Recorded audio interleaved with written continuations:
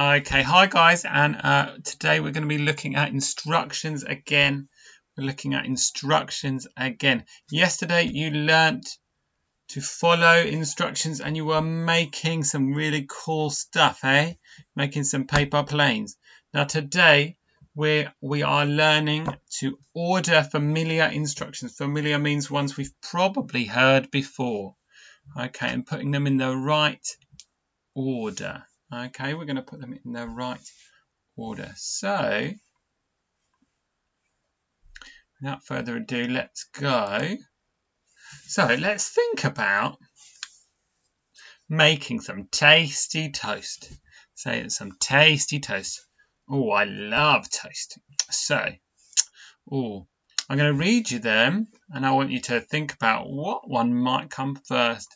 How to make toast. That's our title. How to make toast.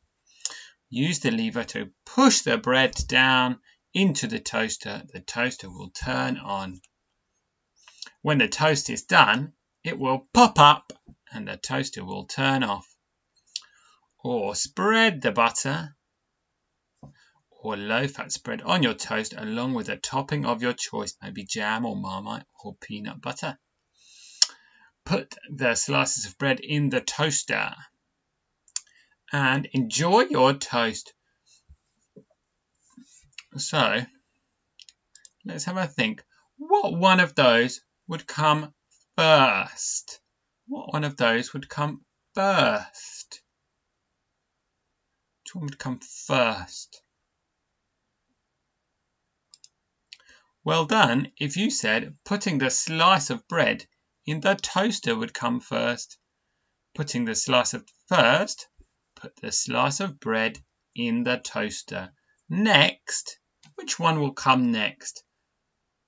When the toast is done, it will pop up. Or spreading the butter, will that come next? Or using the lever to push down the bread, or will it pop up? Or will you enjoy your toast now? Put the slice of bread in the toaster and enjoy it?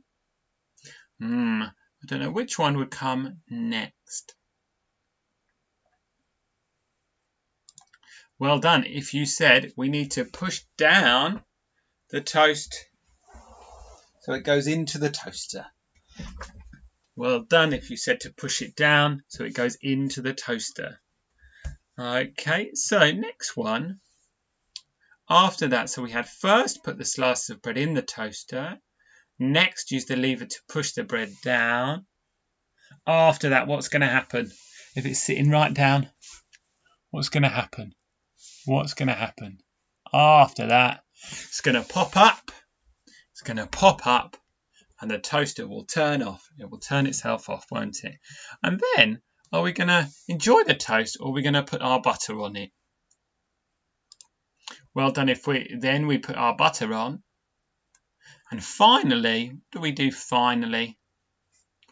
What we're going to do finally, we've put our butter and jam on. Not really much left to do other than enjoy our toast, isn't it? It's to enjoy our toast. Yummy, yummy, yum. Now, you may also have noticed between these slides, actually then there are numbers on our pictures. I just took them off because otherwise it's super duper easy, isn't it? So I just took them off, but they are there to help us. So we could just put 1, 2, 3, 4, 5. Okay, that will help us if we can put them in the correct order. So our next challenge is to put these things, and this might not be so familiar. We might not have done it before, so we need to think about posting a letter. And I'll read you these. What are the different steps? Or post your letter in the post box. Put your letter into the envelope. Write your letter. Put a stamp on your letter and walk to the post box. So here they are again. What's the first step? There's our keywords. First, next, then, after that, and finally. What would come first? Which one's going to come first? Again, I've covered up the numbers. which one would come first? What do we have to do first when we're going to post a letter?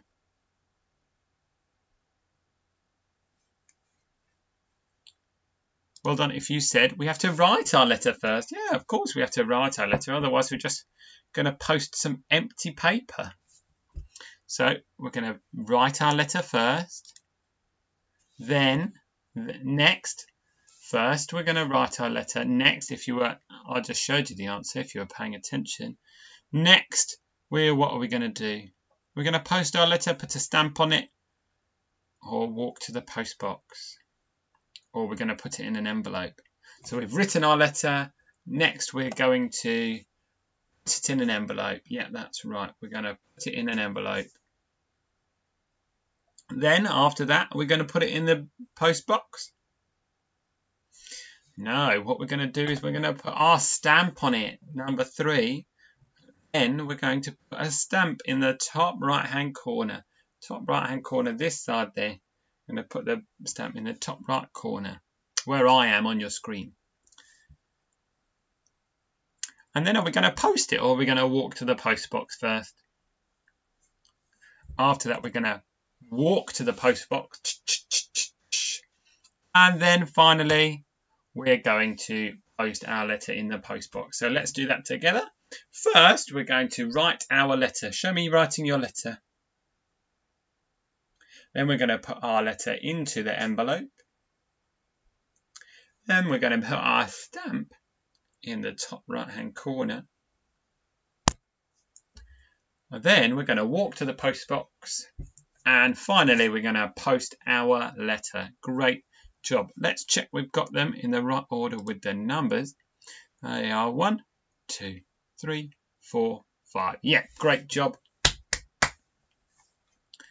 Okay, so could you pause the video now and tell an adult these instructions by using the first, next, then, after that, finally?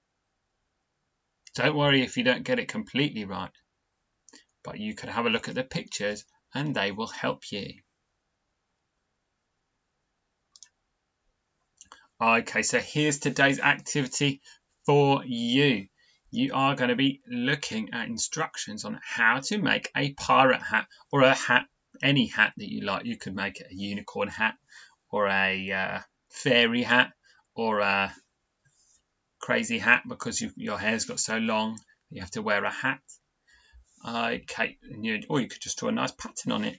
Okay, so how to make a pirate hat. These are your instructions. I've left the numbers on just to make it a little bit easier for you. So, and I want you to order these instructions. Okay, and then they are again. Follow the, and then once you've put them in the right order, you think you've got them in the right order.